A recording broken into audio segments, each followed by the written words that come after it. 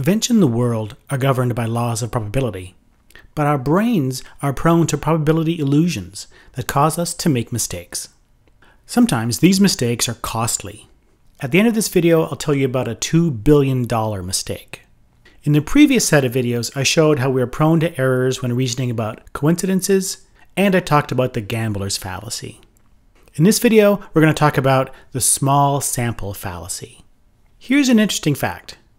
When you look at the incidence of kidney cancer among the 3,143 counties across the United States, you'll find that the counties that have the lowest incidence of kidney cancer are mostly rural, sparsely populated, and located in traditionally Republican states in the Midwest, the South, and the West. Now, why is it that these counties have the lowest incidence of kidney cancer? It's not hard to imagine a possible explanation. Maybe rural areas or the rural lifestyle makes it less likely to contract cancer. Maybe there's less air pollution or water pollution. Maybe there's more access to fresh foods with fewer chemical additives. And maybe this is what accounts for the low rate of kidney cancer. Now, let me ask you another question. Where do you think you'll find the counties with the highest incidence of kidney cancer in the United States? And here's the answer. The counties with the highest incidence of kidney cancer are mostly rural, sparsely populated, and located in traditionally Republican states in the Midwest, the South, and the West. Now, wait a minute, how is this possible? How can the incidence of kidney cancer be both highest and lowest in the same regions of the country? Now, that's an interesting question. But before we get to that, ask yourself this. If I had told you the second fact first, that the highest incidences of kidney cancer are in these regions, and asked you to speculate about a possible explanation for this fact, would you have had a hard time coming up with one? I doubt it. People are very good at this kind of explanatory thinking. You might think, for example, that the incidence of kidney cancer is correlated with poverty and the rural lifestyle. In rural areas, you might have less access to good medical care, a higher fat diet, maybe people drink more alcohol and smoke more tobacco. And all these add up to making people more susceptible to kidney cancer than people in more urban areas. Now, I want to underline that what we just did there is something that human beings are very good at. When we're given some data, some pieces of information, we naturally try to make sense of it by imagining a causal story, a causal narrative, which if true would generate and thereby explain the data that we have. Human beings are awesome at this kind of causal explanatory thinking. It lies at the root of some of our most sophisticated and distinctively human kinds of thinking. However, it can lead us astray. We'll get into trouble if we fail to realize that the data we're given is, in fact, a statistical artifact, a product of random chance. If you try to give a causal explanation for events that are a product of random chance, you're going to make a mistake because you're trying to attribute a cause to something that by its nature has no cause. Now let's get back to the kidney cancer statistics. How is it possible for the same group of counties to have both the highest and the lowest rates of kidney cancer in the United States? The key factor is not that they're rural or that they're predominantly Republican. The key factor is that they're sparsely populated. They have small populations. And small populations are going to show greater extremes in terms of deviations from the population mean than larger populations. Let's use a simple example to explain this. You've got a big jar of marbles. Half the marbles are red and half are green, but they're all mixed up. This is the population. And in terms of color, the population mean is 50% red and 50% green. Now, when I reach in and randomly draw out a set of marbles, I'm sampling from this population. Now imagine that I only draw out 4 marbles at a time. The distribution of colors in the sample is going to vary. Sometimes I'll get 2 reds and 2 greens, which matches the actual population mean, but other times I'll get 3 of one color or 4 of one color. 3 of one color is a deviation from the population mean, but 4 of one color is a more extreme deviation. It's 100% red or 100% green. Now, with a sample size of 4, extreme outcomes will be fairly common. In this case, the expected frequency of getting all 4 marbles the same color is 12.5%. So almost 13 times out of 100 draws, you can expect to get this extreme outcome. And you can expect half of these extreme outcomes to be all red and half to be all green. Now, if I increase the sample size, this will have a dramatic effect on the frequency of these extreme outcomes. Imagine drawing 7 marbles at once. Now you have a wider range of possible outcomes, How often do you think you'll draw all 7 marbles with the same color? Well, the answer is 1.56%. So less than 2 times in 100 draws will you expect to get all reds or all greens. This is an example of a general result. With smaller samples, you'll have more variation in the sample means. With larger samples, you'll have less variation. Now we can use this example to shed light on the kidney cancer result. Imagine that the United States is a giant jar, with each person represented by a marble in the jar.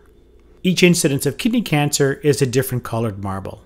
Let's say that all incidences of kidney cancer are marked blue, while the remaining marbles are white. Sampling involves reaching inside the jar and randomly pulling out a marble. You fill up each county by population size. So for the smallest counties, you might draw only a few hundred or a few thousand marbles from the jar. But for the larger counties, you'll be drawing tens of thousands to hundreds of thousands of marbles from the jar. It follows then that the less populated counties are more likely to see extreme outcomes. They're more likely to register both the lowest rates of kidney cancer, that is a higher percentage of white marbles, and the highest rates of kidney cancer, that is a higher percentage of blue marbles. Of course, the same county won't register both a high and a low rate of kidney cancer on the same survey. But if you come back to the same county year after year, you may easily find that the same county has above average rates of kidney cancer one year and below average rates another year. And here's the point.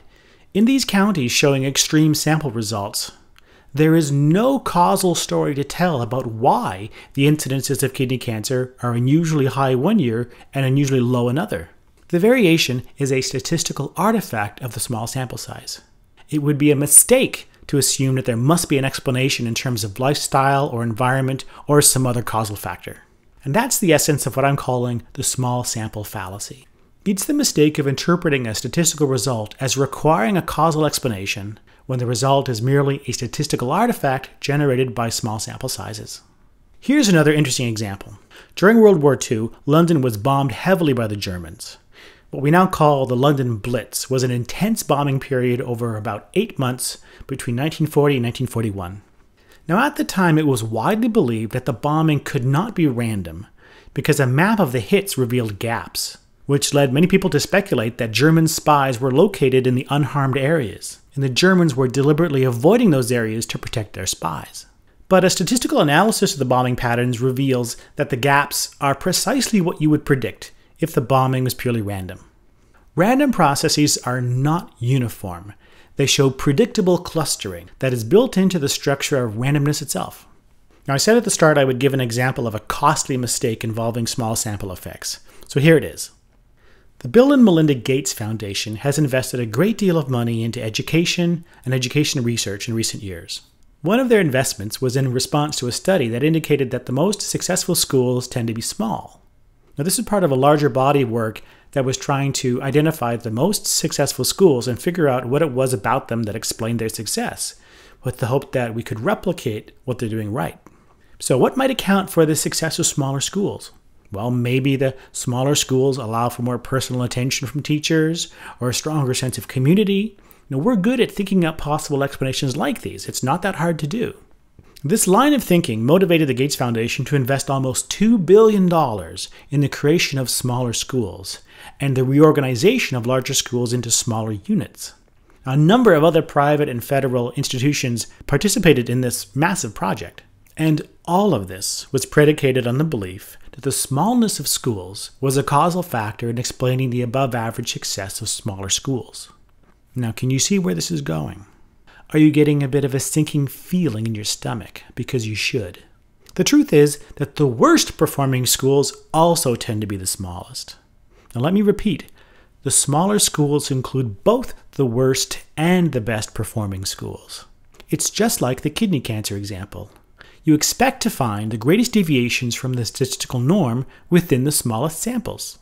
So this whole education project overlooked the possibility that the result they were getting might be a statistical artifact of a random sampling procedure.